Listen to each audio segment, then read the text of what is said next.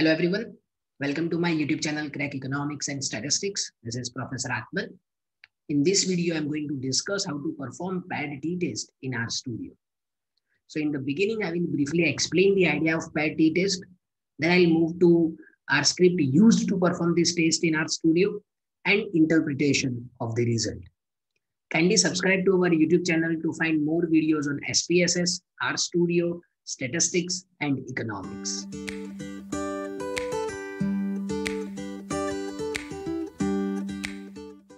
Paired t-test is a parametric test, which means that our data must be measured on ratio scale and it should be normally distributed. So normality assumption is essential to perform this test, and therefore it's a parametric test. Now we can use paired t-test to compare two means which are from the same observation. So here the variable is measured twice, which results in the pair of observations. So we can have pre-post data, before-after data. We can have the data on controlled and experiment group in which we have two different conditions or two different treatments. So here we are collecting the data from the same observation at two time periods. Let's take this example. Suppose we want to check the effectiveness of remedial classes on the result.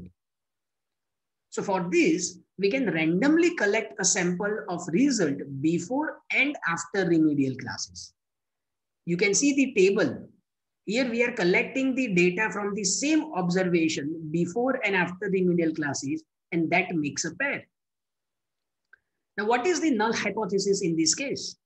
The null hypothesis says that there is no significant difference in the result after remedial classes, which means no effect of remedial classes against the alternative hypothesis of a significant effect of remedial classes on the result of students. Now we are going to use this R script, t.test, group 1, group 2, paired is equal to true, alternative is equal to two-sided, and confidence level is equal to 0.95. This is the R script that you can use to perform paired t-test in RStudio. You can now see the RStudio window. I have already inserted the data. You can see I have saved the data as paired.data. So I'm simply running this command. This is our data. So we have the data from 10 students before and after remedial classes. Now let's perform paired t-test. So here we are going to use the R script. So t.test. Our group 1 is before remedial classes. So this before remedial classes group is in the paired.data set. So you write paired.data $before, that is our group 1, paired.data $sign after. So we have two groups, before and after, and these two groups are saved in the paired.data file. Now paired is equal to true. So we are telling the RStudio that we are interested to know the difference between paired samples. Now you can write alternative is equal to two-sided, confidence dot level is equal to 0.95.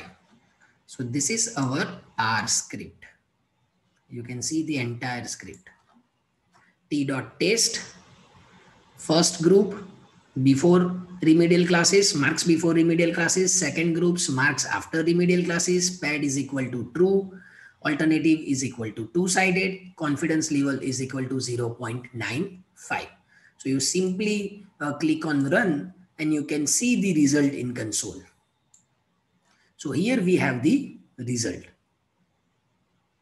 Now our test statistic is minus 0.78845. The associated degree of freedom is 9. We know that degree of freedom for paired samples t-test is n minus 1. So we have 10 observations. So degree of freedom is 10 minus 1, that is 9. The p-value is 0.4507 and 95% confidence interval is given. Now, as we know that this p-value, that is 0.4507, is greater than 0.05, that is alpha. So since this value is greater than 0.05, we fail to reject the null hypothesis. And therefore, we can conclude that there is no significant difference in the result of the students after remedial classes. Or remedial classes have no significant effect on the result of the students. So this is how we can perform paired t-test in our studio. If you find this video useful, kindly like, share and subscribe to our YouTube channel Crack Economics and Statistics.